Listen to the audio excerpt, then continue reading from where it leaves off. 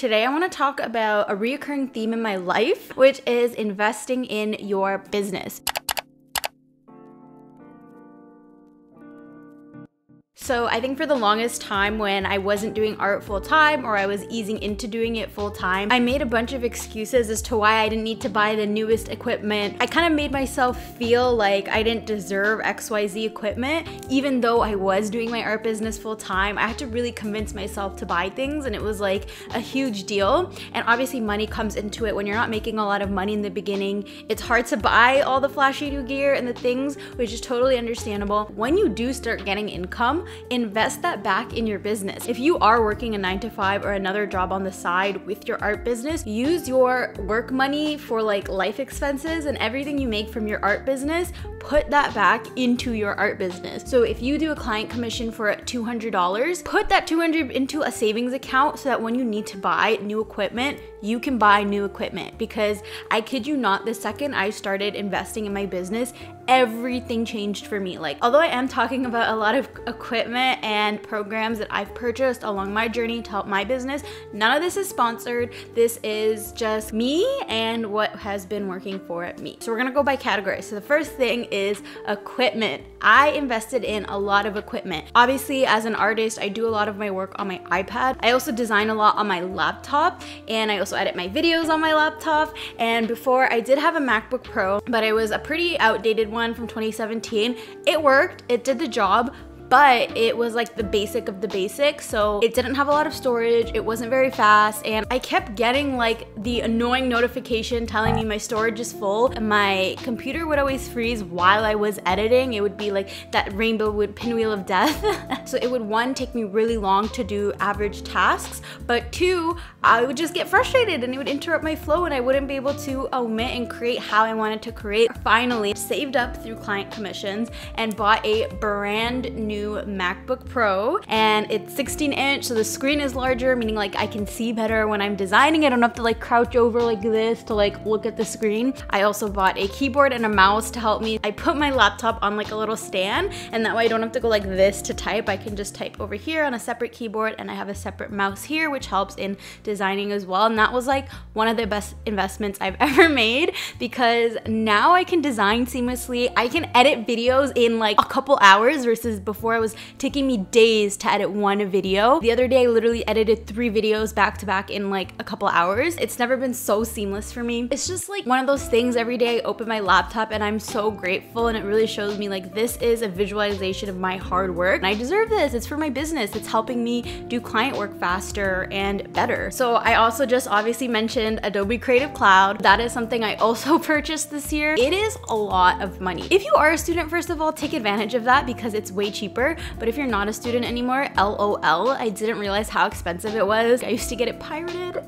That's terrible, because if you want to do client work or you want to get your work out bigger, you can't have pirated versions of things. But also when it upgrades, you don't get the upgraded version. You're stuck in the old version, which I hated. And then after that, I used to use the Creative Cloud subscription that came at my work with my old job. But then when I quit, all of a sudden I didn't have it. But luckily my sister is in film school, so I was able to log into her account for like a good chunk of like the year. But I kept running into login issues, and it was just getting so frustrating, and again interrupting my creative flow. And I was like, honestly, she's about to graduate soon, I'm gonna need to buy it anyhow. I pulled the trigger, I bought it, and it was the best thing I could have done, because now I don't have to share it with anybody. I have my own login. If I ever want to log in from my phone or my iPad, everything's saved through the cloud. It is just amazingly seamless. There's also an option to just pay per program, so if you only use Illustrator, you just need to buy Illustrator and it's cheaper. But me, I use so many programs, it's just way cheaper for me to just buy the whole Creative Cloud subscription. Definitely worth it. The next piece of equipment that I purchased was a silhouette machine and a Canon printer. The Canon printer I didn't buy this year, I bought it a couple years ago, but I just wanted to talk about it anyways because it kind of goes hand in hand with the silhouette that I did buy this past year. So the silhouette is essentially a machine that helps me print out all my stickers. It die cuts them,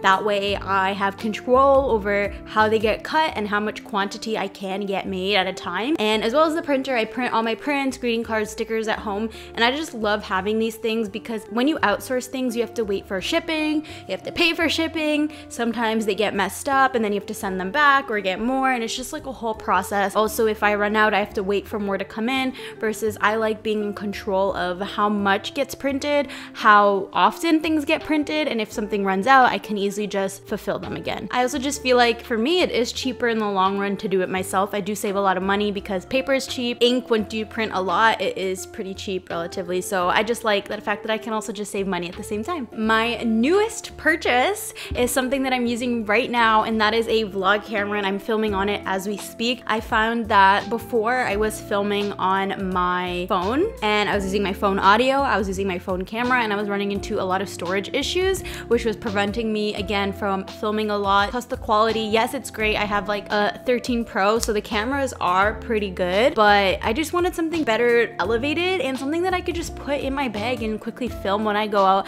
I don't have to worry about storage, and it's compact. To be honest, as weird as it sounds, now that I spent $700 on a camera, I feel more inclined to want to vlog, and that's something that I'm going to start doing on my channel, is not only just these videos where I sit and talk to the camera, but I want to do more vlog content of me actually creating my work, how I create my work, behind the scenes processes, and just like days in the life of an artist, because I love watching that content, so I want to try making that content, and now I can because I have a cool vlog camera. And I guess simultaneously, you've probably seen from my first few videos versus now, I also bought this mic. I bought it on like Prime Day, so I got a really good deal on it. It's a great starter mic and it does the job, and I love how my audio sounds.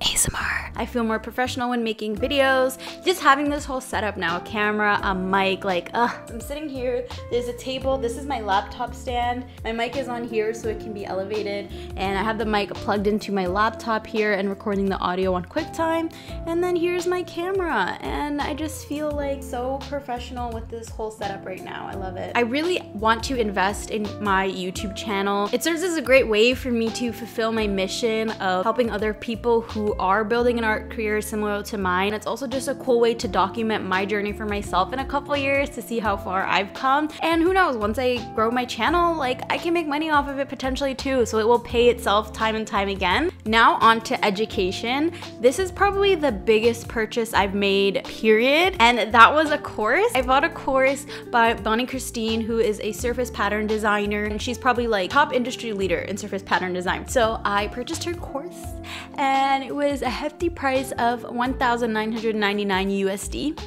And I'm Canadian, so when you convert that, that was about like almost 3,000 Canadian dollars for a course. I really contemplated, I'm like, is this worth it? And this is the time like I wasn't making that much money off my business. It had been maybe 6 months since I really started doing my business seriously. And so I was like, is this something I'm really gonna buy? It was probably one of the best purchases I made. Not only did I learn new skills, she helped me refine previous skills, and I know it's gonna pay itself over time and time again because I've already created 2 pattern collections and I'm about to start pitching, and she talks about all of that in her course. And I loved it so much, I even bought her membership. So I'm paying 60 Canadian dollars every month just to be a part of her membership, because now I have access to her community, and every week they put out new content of surface pattern design. Knowing that this is an avenue that I want to continue to pursue in my art journey, it really for me is a good investment to continue to hold me accountable, to have a community of like-minded individuals, while also growing and expanding my skills and knowledge and just staying on top of different trends. If there's one thing you're going to take from this video of things to purchase, it's education. I don't care if you're a student, I don't care if you're done school. Education is something that is so important no matter where you are in life. You need to continue to educate yourself because things change, especially in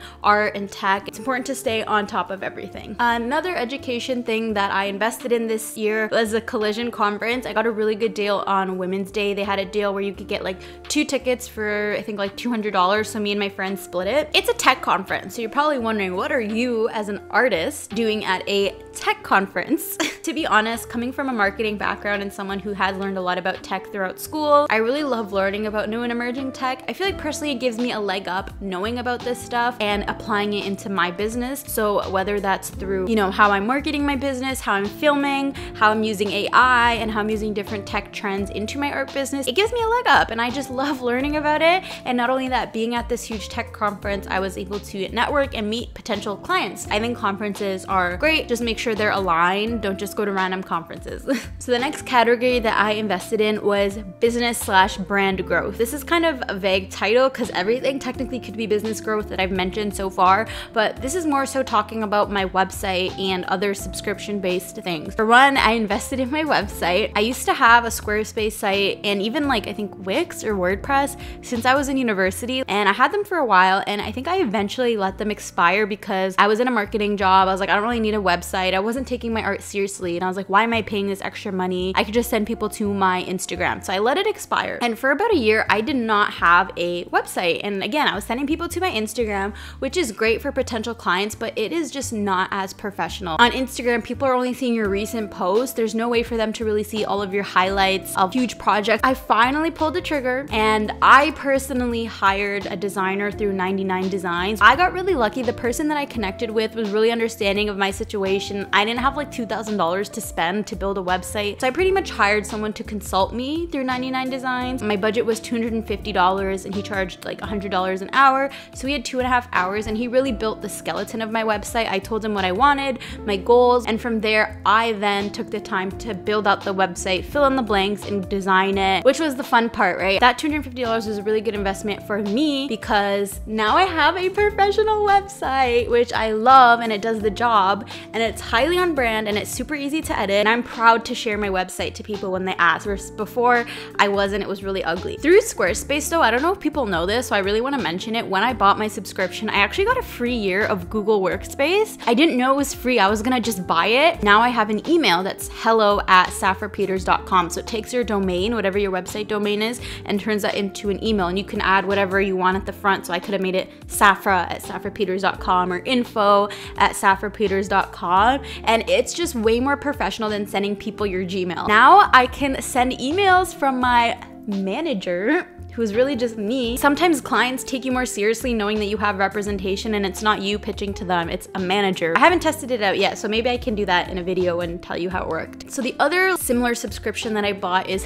Flodesk, which some of you may know. It's like a newsletter provider similar to MailChimp. I've used MailChimp in the past for companies that I've worked for, and I like MailChimp. It's great, it gets the job done. MailChimp has a free option up to a certain number of subscribers. The only thing is, yeah, it is limiting with certain features and like integrations that you can do. I personally wanted Flodesk because a lot of artists that I follow use Flodesk, and I was just always so impressed with their newsletters, and that costs me about $50 a month as well. It's so important to start a newsletter because let's say tomorrow Instagram decides to go down or their servers get hacked like it has in the past. Let's say you have a launch planned, your launch is going in the drain because now you don't have anywhere to tell people where to go or where to purchase it. But if you have a newsletter, it sounds weird to say, but you own your subscribers in a way, whereas like you'll never lose that. You'll always have that list of people who want to see your content. It's just like owning a social platform without owning it. I love this because it just allows me to build my community. I can share exclusive things with the people who really love me and like who really believe in my business. And the good thing is it grows with you and your business. Right now I have like 50 subscribers only,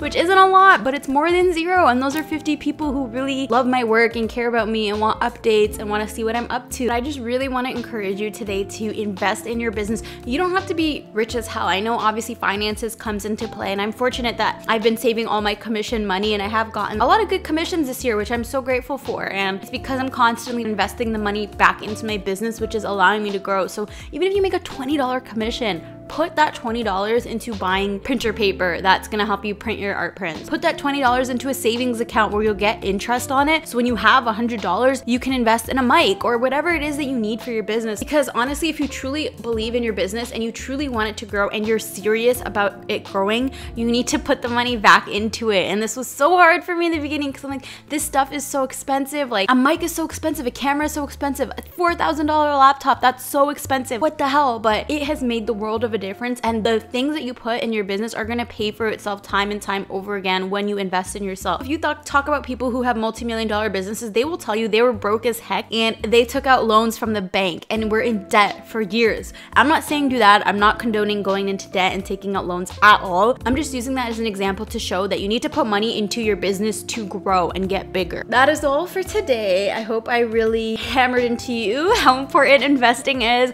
and I hope it was inspiring to hear a little bit about like the things that I invested in for my business. Thank you for watching, and remember, I'll be back with another video every Monday. Peace.